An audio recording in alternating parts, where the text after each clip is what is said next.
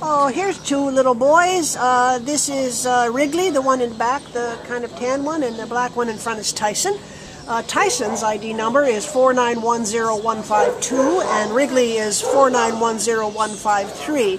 Now, they were owner surrenders on January 9th. They came in together, and they were surrendered because the people had too many dogs. So that means they were kind of asked to surrender a couple of them, and these two little guys were the ones they chose. So Tyson is a Manchester Terrier mix, and little Wrigley is a 1-year-old, probably short-haired Chihuahua mix of some kind.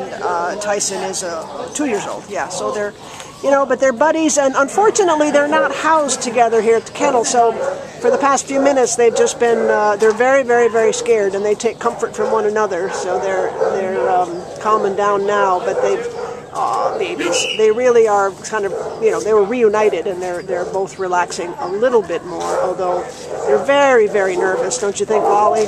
Very, very scared. Hard to tell much about their personalities because they're just kind of shut down, It's kind of a tough break. They're both very sweet, though. They're both very mellow, gentle dogs. So, and obviously they get along with other dogs, right? And have been very gentle with us, handling them, so they're good with people too. They're just scared here with all the barking and everything else going on. Well, they had a pack, and it was apparently a big one, and they were used to that. But this is a whole different thing. This is strange people, strange dogs.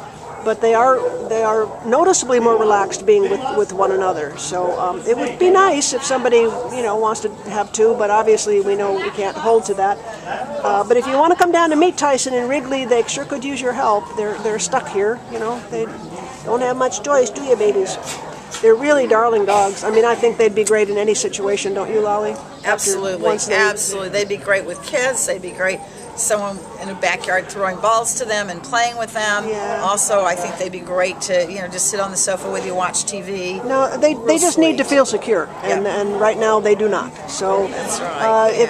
Come on down and meet them and spend some time with them, and see if this is a good fit for your family, because they're darling boys and they've had a tough break and they need a helping hand, huh, babies? They're so cute together. Take it easy. Good boys.